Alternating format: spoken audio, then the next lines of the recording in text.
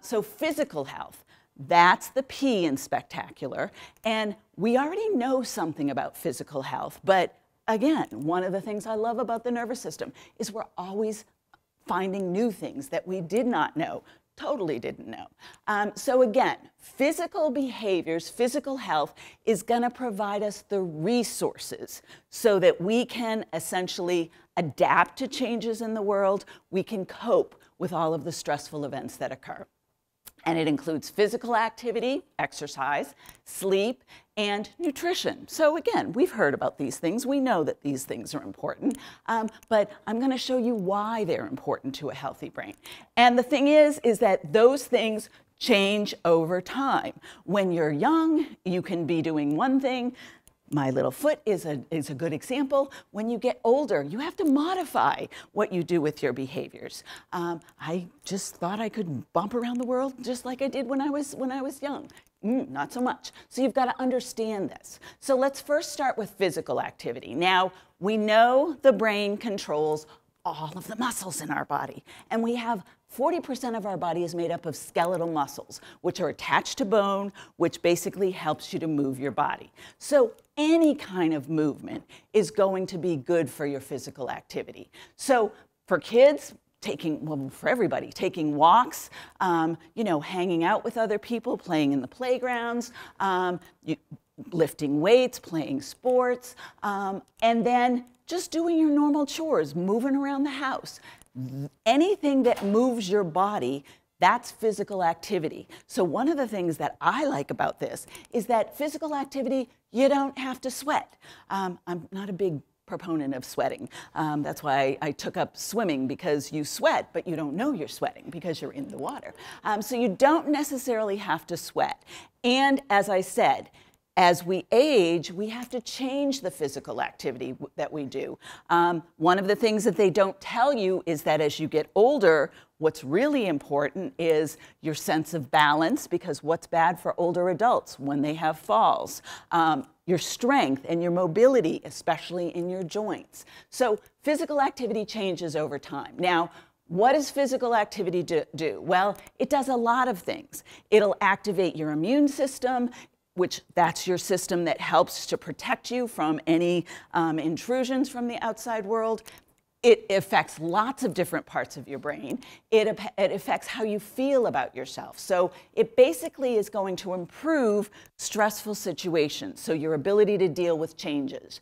Anxiety, depression, does all of that. And it does it because the areas that are controlling your physical activity, they're constantly changing. So increases neuroplasticity, decreases your inflammatory and oxidative stress levels in your brain.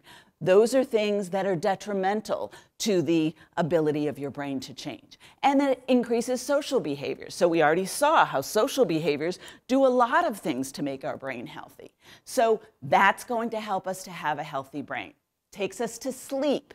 Now again, sleep, why do we need to sleep? Well, we know there's an adaptive survival reason for us to sleep. It conserves energy.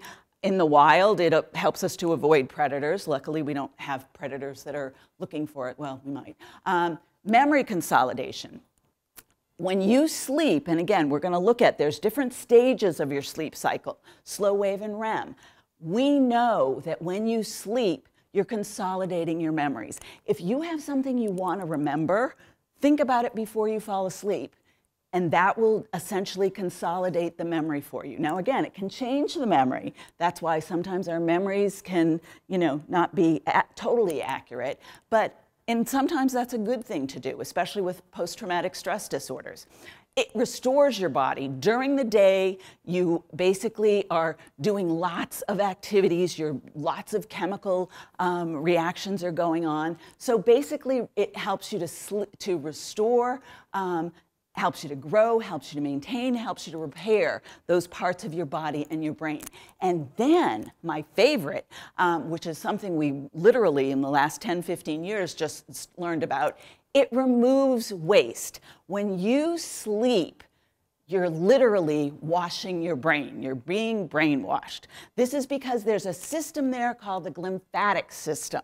We didn't know about this when I was an undergrad or even when I was a graduate student. We just learned about it recently. And this glymphatic system, what it does is it actually causes your nervous system, the cells in your nervous system, to contract so that the cerebral spinal fluid that's your brain is floating around in can literally wash away all of the metabolites, all of the things that can hurt your brain, can stop it from being able to do those neuroplastic mechanisms. So we know that this is a system that is active. Now, if we look at the different parts of our sleep cycle, and I won't talk a lot about this, even though I could, you can see that, so at the y-axis, we're looking at hours of sleep. The x-axis, we're looking at age of the individual, starting from birth, going all the way to old age.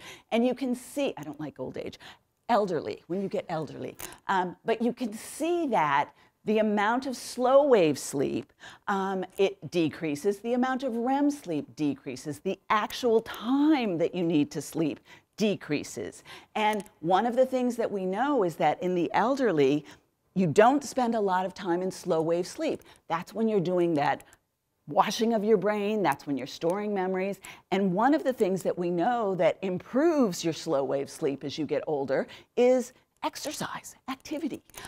So again, the sleep cycle's changing over time. We know that the sleep cycle does a lot of good things to our brain, which essentially increases neuroplasticity, gives us a healthy brain. Brings us to nutrition. Now again, we know a lot about what we should be eating. We don't know a lot about what we should be eating. And everybody is different. So this is a difficult one. So why do we eat? Two reasons. We need energy. We are, just when we're sitting there doing nothing, not listening, not reading, not thinking, just sitting there sort of zoning out, 48% of our metabolic activity is being subserved by our brain, which is just helping us to stay alive, making us breathe, making our heart pump, all those kinds of things. We need energy. We need nutrients. We don't know exactly which nutrients we need, and people need different ones. We know that there are 20 amino acids, 9 of which are essential, which means we don't make them, we have to eat them.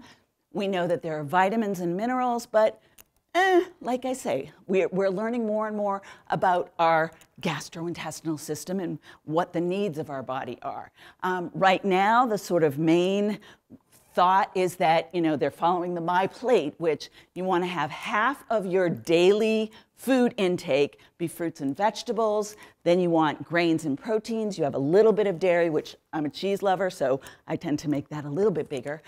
So there's lots of food that they say we need.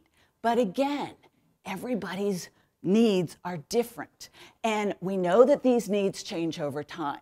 Now, one of the things that we've known about for a long time is that there's an interaction between our brain and our gastrointestinal system, the gut-brain connection.